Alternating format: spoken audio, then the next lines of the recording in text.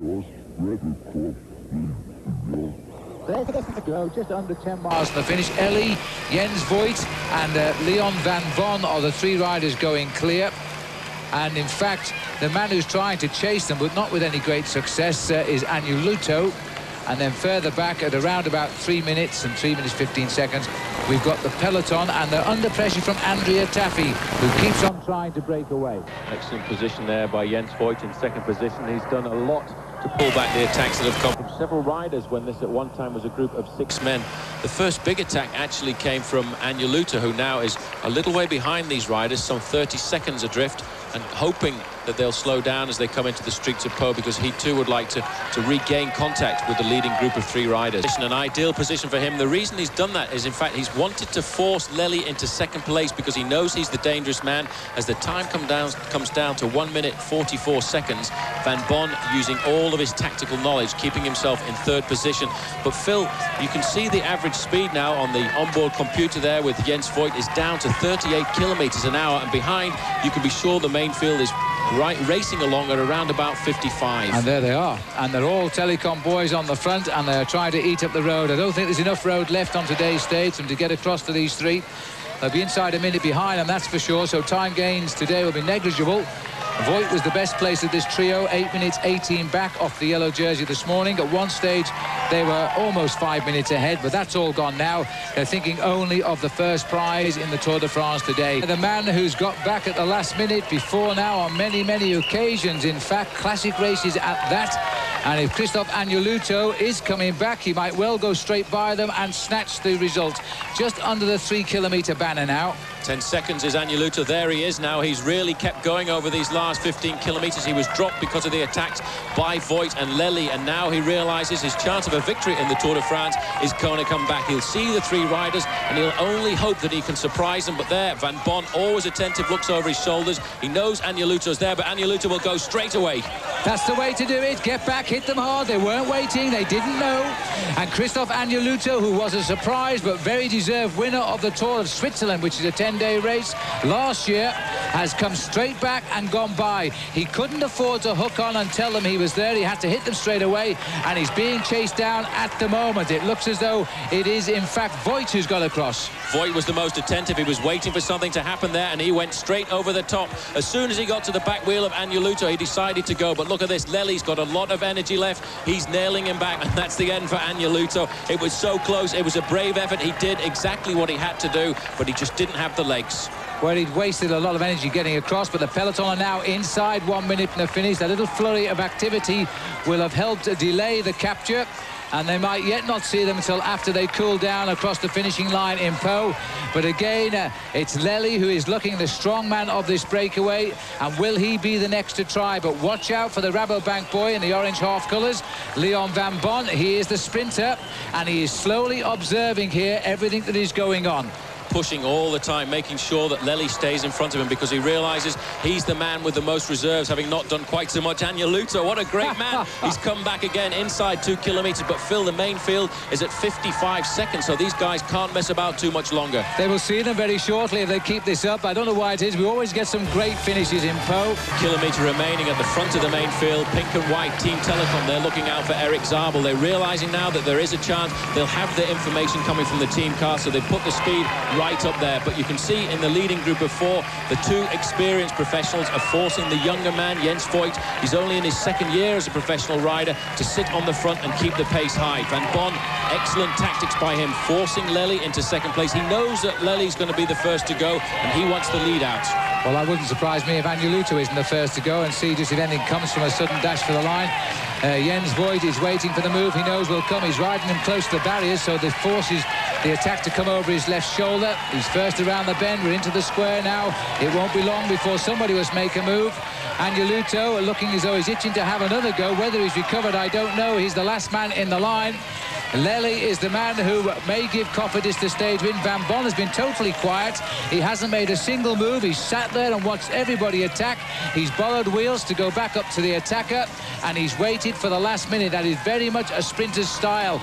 Jens Voigt, who was a great amateur bike rider, now has a smell of a victory in the Tour de France. Looks over his shoulder. Agneluto wants to go. He's itching, but he's waiting as late as he can. And now Jens Voigt opens it up for the line, followed by Lely. And Agneluto is gripping on the back, but he's not going to make it now. It's going to be Van Bon and Voigt here. Van Bon and Voigt, and Van Bon is just about coming to it. Voigt is holding on. And my goodness me, just on the line, and only by the width of his tyre. Leon Van Bon beat the very brave Jens Voigt. And there's the peloton right behind, and there was only 11 seconds in it in the end. Erik Zabel getting over there ahead of Robbie McEwen. So the Rabobanks got first and second in the bunch sprint as well. A good result for them today, but what a great finish that was.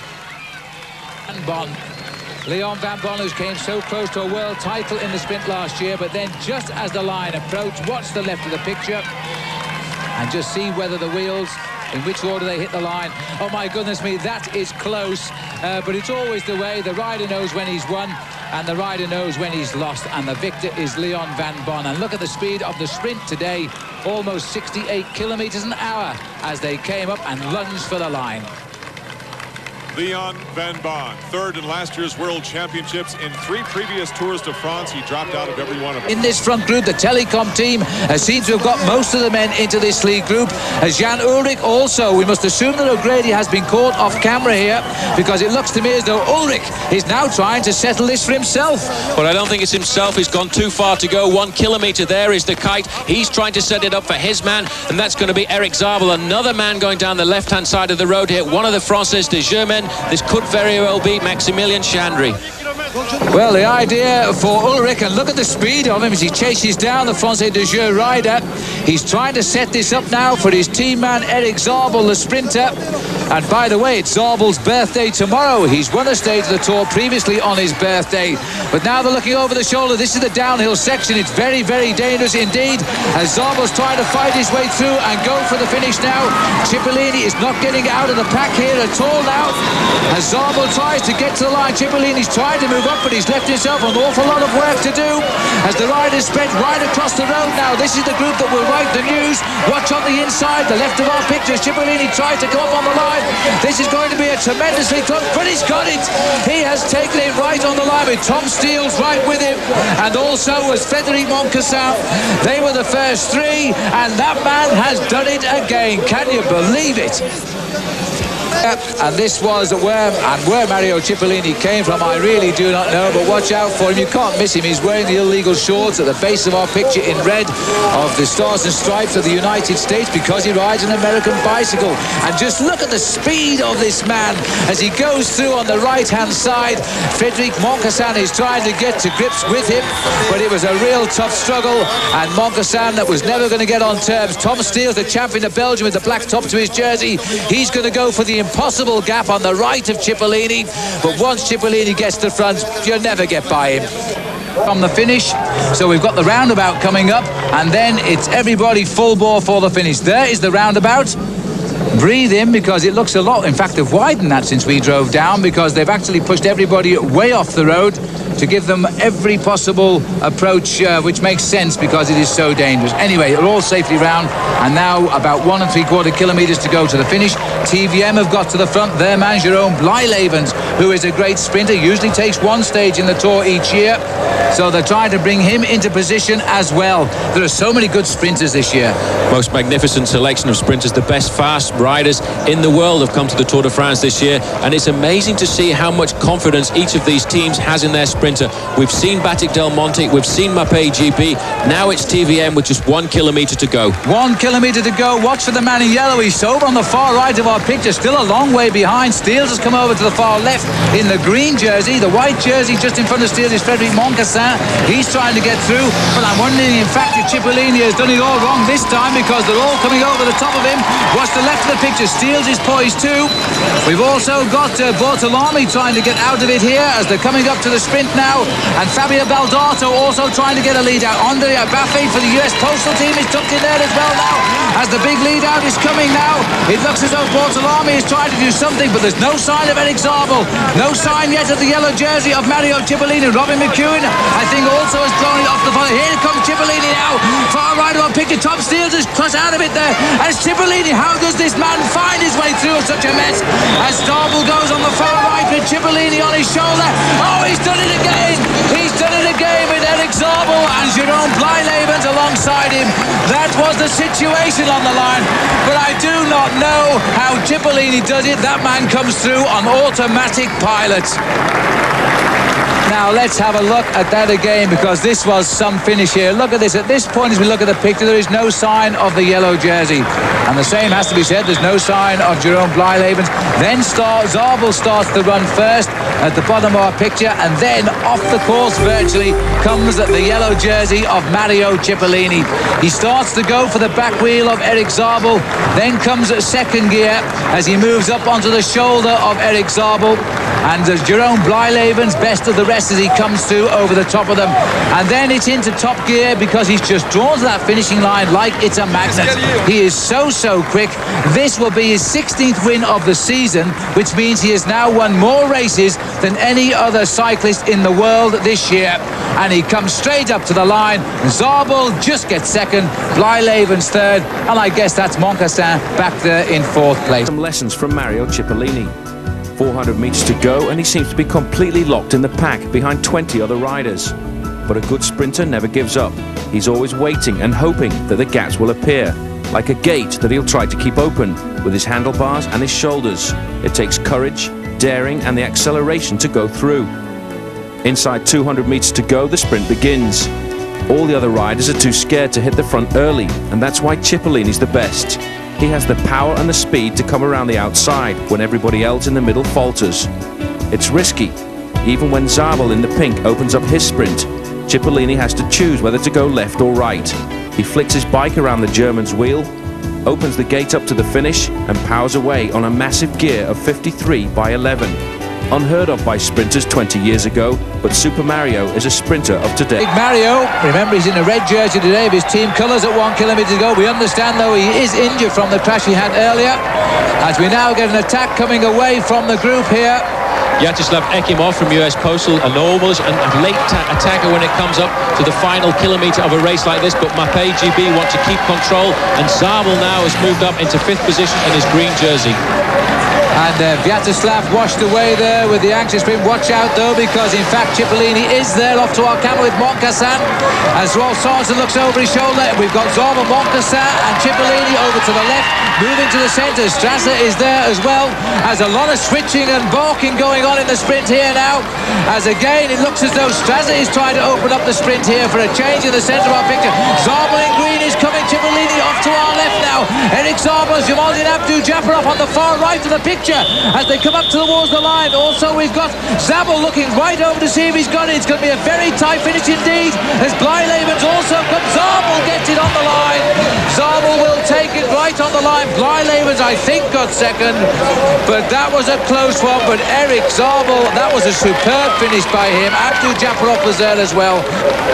This is the big sprint finish today. Zabel had a good lead here. Jamaldin Abdou-Japarov was coming up nicely in that red jersey. We've also got Nicola Minali in the blue jersey on the centre of the line. Then watch the approach here of the rider in the yellow jersey of TVM. This is Blyleven's coming up with a tremendous turn of speed from the depths of the peloton and moving very quickly onto the shoulder of Nicola Minali and Abdou-Japarov, and continuing to push on to try and pick up the green jersey there of Eric Zabel. But I'm afraid that proved impossible. And at the end was just crazy. I mean, crazy. In the final 400 meters, there must have been 5 to 6, like almost, for sure, big crash is going to happen. These guys are sprinters and bike handlers, and they held them up, you know? And I was going for it and getting ready to go, and then Zabel just took a left-hand turn. Just, you know, they go where they want. So you got to put on the brakes, and it's nuts. I mean, it's it's getting way out of hand. You can't really see why the judges had anything to complain about, because it looks from this angle like a normal kind of a sprint. Erik Zabel comfortably in second position there, just waiting to open up the gas and go across the line and take another victory for him. However, once the race was over, the judges went back and looked at it from another position. This one, you can see the green jersey of Zabel. He's going across to get the slipstream of the man in yellow, in with the head, which the judges deemed afterwards was dangerous manoeuvring, and he was relegated to last position in the pack. Meanwhile, Adrian, on the other side of the pack, there's another fight going on between the Belgian champion Steels and Frédéric Moncassin in the white jersey. The two of those riders want the slipstream of Mario Cipollini. Moncassin nearly goes down.